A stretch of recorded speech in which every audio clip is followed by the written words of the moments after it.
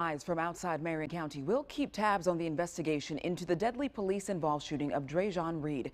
Mayor Joe Hogsett is asking for federal monitoring of the investigation, while Marion County's prosecutors asking the court to appoint an independent prosecutor. Fox 59's Russ McQuaid explains how this meets one demand protesters made earlier this week. Protesters took to Indianapolis streets Thursday demanding answers as to why Dreasjon Reed was shot to death while running from IMPD. Investigators say Reed was armed and fired 2 shots at an officer. Even in this last shooting, there's indication that there was a weapon found at the scene. So is that true, or were the officers lying?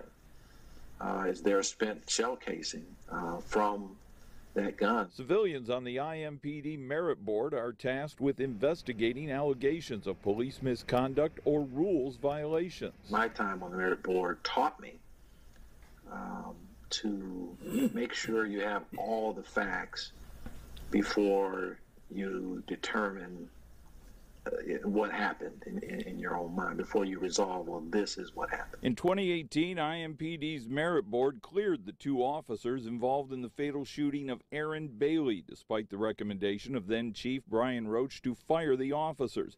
Bailey was unarmed when officers killed him after a chase and crash.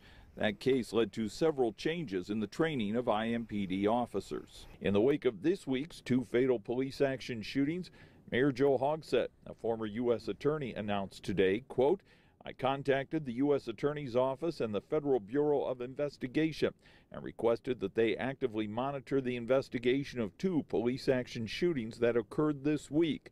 The second fatal shooting happened 8 hours after Reed was killed.